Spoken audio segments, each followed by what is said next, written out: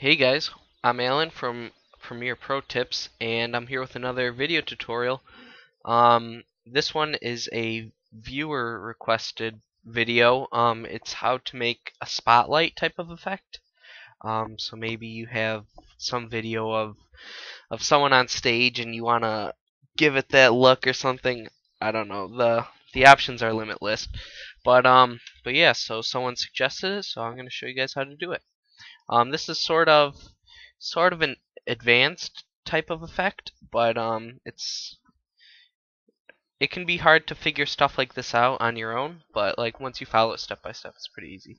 So like any other effect, you're gonna want to go into the effects panel, and then under video effects, you want to go to, I believe it's under generate. Yeah, under generate, it's called circle. So you drag and drop that right on the clip, and then what we get is a circle, obviously.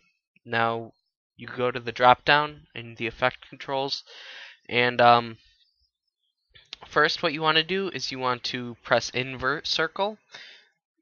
So instead it changes it, the circle to black, and then for color you want to go to black, and then you want to go into the blending mode, and you want to choose darken.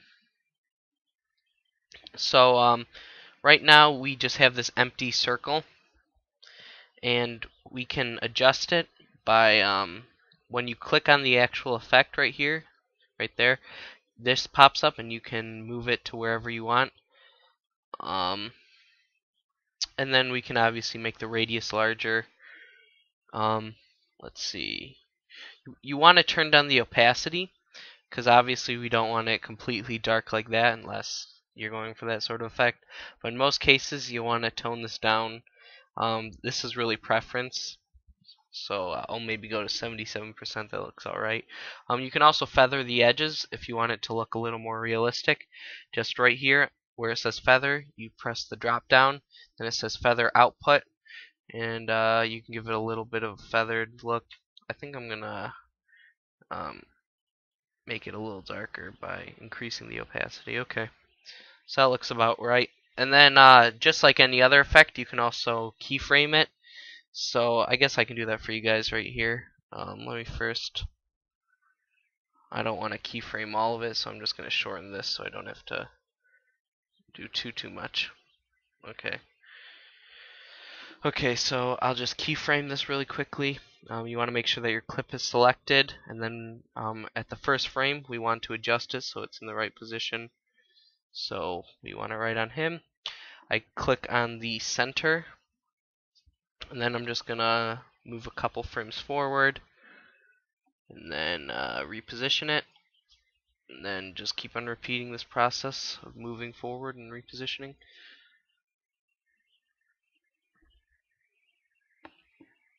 When keyframing, like stuff like skateboarding, it works out pretty nicely because in general they're moving at a pretty constant speed, so it's not too choppy.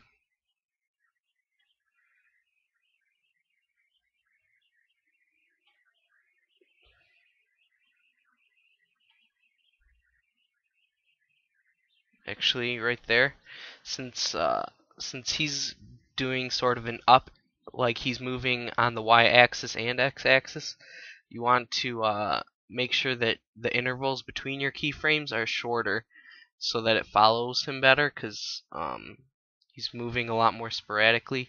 So if you want it to look more accurate, uh, you want to do intervals, smaller intervals. Okay, just about finished here, and then I'll just render it.